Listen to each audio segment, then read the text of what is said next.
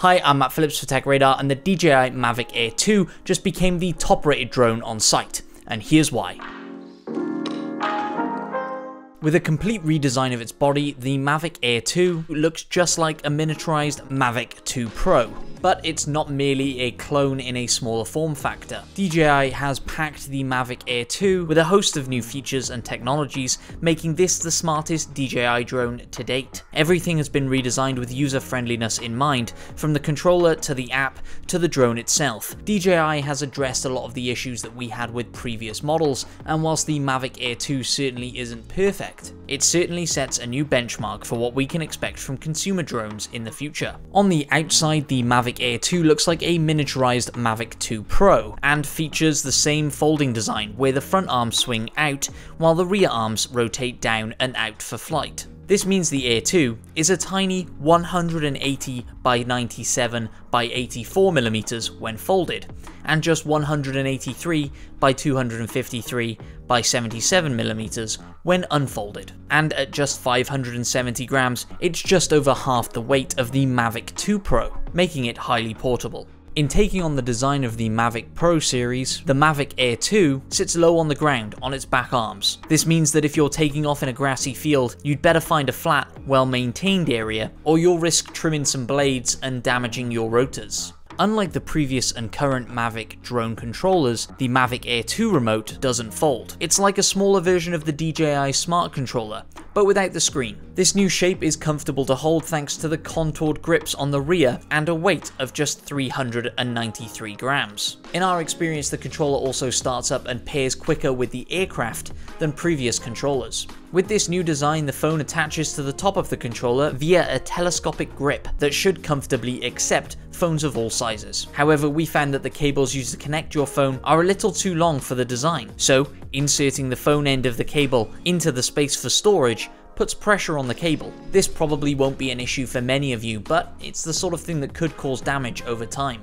The control sticks are stored in a rubberized section at the bottom of the controller, and there are 2 additional spares in the box. The controller itself is quite minimal in its design and button layout, meaning the majority of camera controls are accessed via the DJI Fly app. The drone features new motors, new electronic speed controllers, improved battery technology, and enhanced aerodynamics, which combine to provide increased flight speeds of up to 42 miles per hour in sport mode, and a flight time of up to 34 minutes. This is an impressive 13 minutes longer than the original Mavic Air, and even 3 minutes longer than the much pricier Mavic 2 series. The controller also provides increased battery life over the previous models. The connection between the drone and the controller has been improved too, thanks to the inclusion of OcuSync 2.0, which is a vastly superior method than the enhanced Wi-Fi used by the original Mavic Air. OcuSync 2.0 supports 2.4 GHz and 5.8 GHz frequencies, and can switch between the two of them when necessary. Plus, anti-interference technology blocks out any unwanted signals. This new and improved technology keeps the drone and controller connected at distances of up to 10 kilometers. However, the video feed of the Mavic Air 2 can still stutter and lock momentarily while the drone continues to move. This was also a problem with the original Mavic Air, and whilst it's not the end of the world, it can sometimes make framing up shots more difficult than it needs to be. This issue could be down to the pre-release version of the DJI Fly app that we had for review, so this problem may be ironed out with firmware and app updates in the future. DJI has packed the Mavic Air 2 with a whole bunch of safety features to make sure you don't crash your new favourite drone. First up, it has obstacle sensors on the front and rear of the drone that, when switched on, can help you avoid obstacles, obviously. This is turned on by default, and we'd recommend keeping it that way. Another leaf taken from the Mavic Pro can be found on the bottom of the drone, where DJI has placed some extra sensors alongside an auxiliary light to help with automatic landing. As usual, there is also geofencing, which will stop the drone flying close to high-risk and secure locations, such as airports. That's not the end of the safety features either. Advanced Pilot Assistance Systems 3.0, or APAS, will automatically reroute the drone around obstacles in its path. This means you can confidently fly in more complex locations without fear of crashing. And finally, the Mavic Air 2 includes AirSense technology, a first for a DJI consumer drone, which receives signals from nearby aeroplanes and helicopters and displays their locations on the on-screen map in the DJI Fly app. As you'd hope and expect, the image quality is massively improved over the previous Mavic Air model. This is, in part, thanks to the new 12 megapixel half-inch quad Bayer sensor.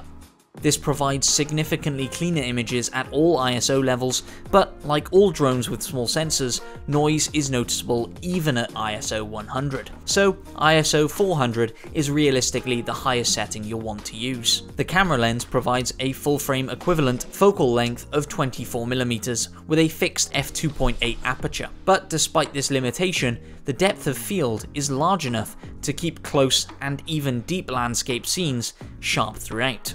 Images are sharpest in the center of the frame, with drop-off the closer you get to the image edges. This is the same with all Mavic drones, but the edge sharpness of the Mavic Air 2 is greatly improved compared to its predecessor. For photographers, there are several functions designed to help you shoot better images with ease. But like scene modes on compact cameras and entry-level DSLRs, if you're an experienced photographer, you can actually achieve better results shooting RAW using manual mode shooting and post-production editing. HDR photos captures 7 bracketed exposures that are then merged in camera to produce an image with detail from the shadows to the highlights. Hyperlight is a mode designed for shooting in low light and merges several images to average out and reduce noise.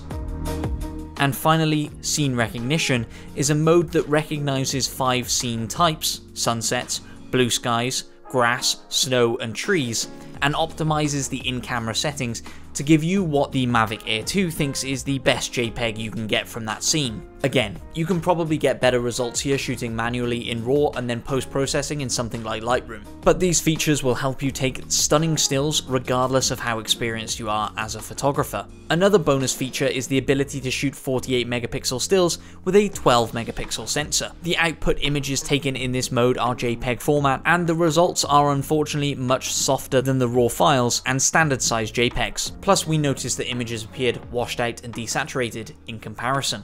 For videographers, the Mavic Air 2 brings with it some firsts for DJI, and even features not found in the flagship Mavic models, such as 4K video at 60 frames per second and slow motion video at 240 frames per second at 1080p. So despite its small size, there's certainly scope for professional video use with this drone in certain situations. Video can be captured in standard format or in the more neutral D-Cine-like profile that displays more detail in the shadows and highlights and requires color grading. HDR video is also available at 4K, 2.7K and Full HD at up to 30 frames per second. And 4K is available up to 60 frames per second, 2.7K up to 60 FPS, and Full HD up to 240 FPS. Video can be shot in MP4 or MOV with a maximum bitrate of 128 megabits per second. Just when you thought the Mavic Mini was the most impressive small drone available, DJI has upped the ante with the Mavic Air 2, which sits comfortably between the entry-level Mavic Mini and the 2 prosumer Mavic models. For photographers and videographers requiring a highly portable drone that can easily be carried alongside other photographic equipment